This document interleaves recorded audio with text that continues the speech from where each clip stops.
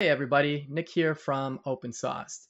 We've been talking about code owner generation this week via the Pizza CLI, and today we're happy to announce the Pizza Action, a GitHub action that's available on the GitHub Action Marketplace.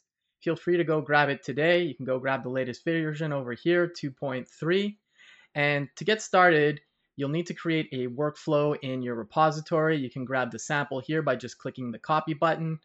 And what this will give you out of the box is it'll be using the latest version of the Pizza CLI.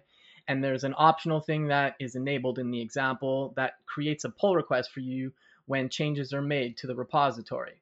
So what does that look like? So when the pull request is made, currently by default, it updates the code owner's file. So we can see here, this is an existing one, but you can see it got generated and merged. And if we look at the contents here, we can see that there was updates to the code owner's file. And that's it. Stay saucy, friends.